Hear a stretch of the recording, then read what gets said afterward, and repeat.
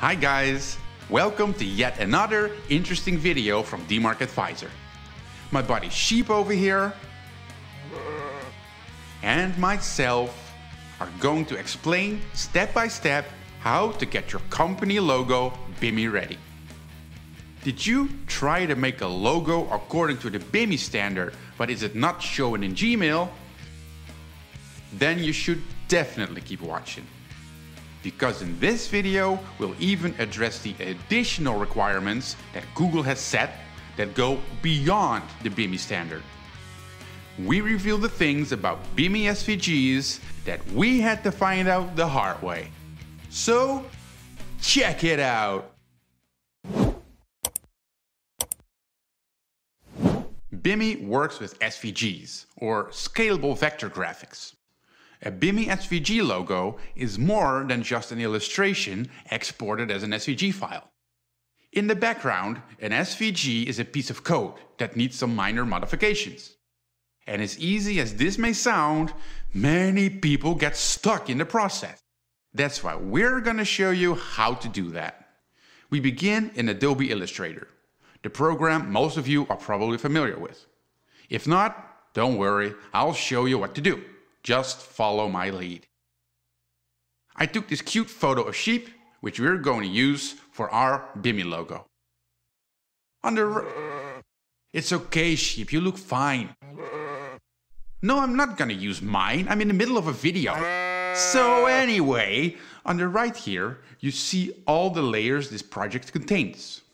What we want to make sure is that we use a square 1:1 ratio, and a good tip is to try and keep the design as centered as possible, because there are several possible ways for a logo to appear in the inbox. It could be a square, or a circle, or something in between called a squircle. Sorry buddy, not you. No, not you either.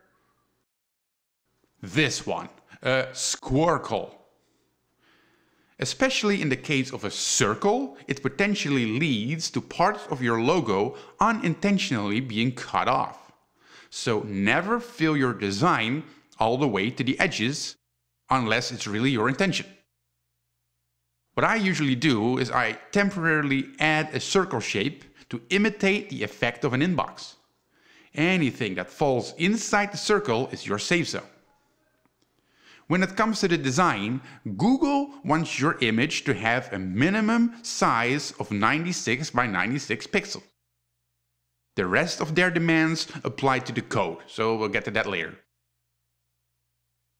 Another thing to remember is that text is not vector. Roger, Roger. What's our vector, Victor?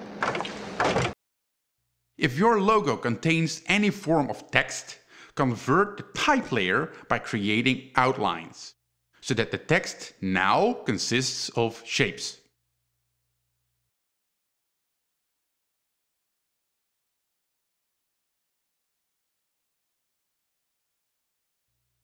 You might have some layers grouped. If possible, ungroup all layers just to keep it more clean.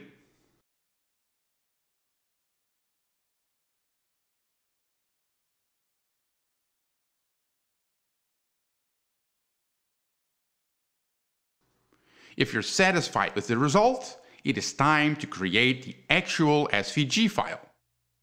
Now, in Illustrator, you don't want to export the file. You need to select File, Save As, in order to get the correct SVG options. Because the good thing about Illustrator is that it gives you this little window. Here, you can easily choose SVG Tiny 1.2. Image location, preserve.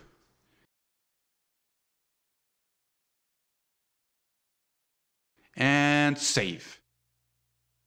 Once the file has been properly edited on the outside, it's time to tackle the inside. You do this by crawling into the source code and manually making a number of adjustments. This time, open the file you just made with a text editor, like Notepad, and it should look like this. We need to check a couple of things. The base profile should be tiny PS.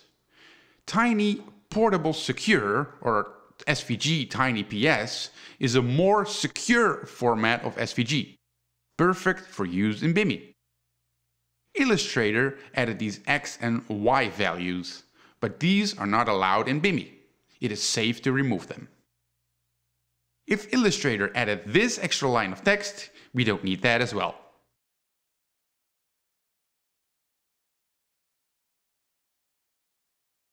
You should add a title, preferably just the name of the company. You do that by adding title tags as such. The file may also not contain any form of animation and external links, apart from the so-called XML namespaces. That's the ones you usually find up here. According to the BIMI standard, you would now be done. But Google has some additional rules. If there's a width and height mentioned, it can only be in absolute pixels. So it should say 96 here instead of relative dimensions like 100%. Next thing you want to check is that the viewbox parameters are not separated by commas, but instead have spaces in between them. It all might sound a little strange and unimportant, but just trust us in this one. Save the file, and now you're really done. Your document meets all the requirements to even be accepted by Google. On a side note, not all editing software offers the option to save your file as a TinyPS SVG directly. In that case, you need to export it as a normal SVG and then manually change the version and the base profile. And of course, this file also needs to be checked for the same properties as we mentioned earlier. Keep in mind that it is extremely difficult, if not impossible, to make changes after you apply your logo for a VMC certificate. A VMC is linked to your SVG file.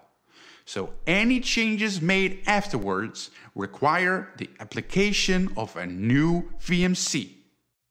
Well, that's it for now. We hope this video helped you to finally stand out in that crowded inbox. We also have these instructions written down. Follow the links in the description to read about how to make a BIMI SVG file. If this video was useful, please give it a thumbs up. Sheep appreciates that. Don't forget to subscribe to stay updated on new videos. Thanks for watching. See you in the next one. Come on, sheep, don't start again. It's a cute picture.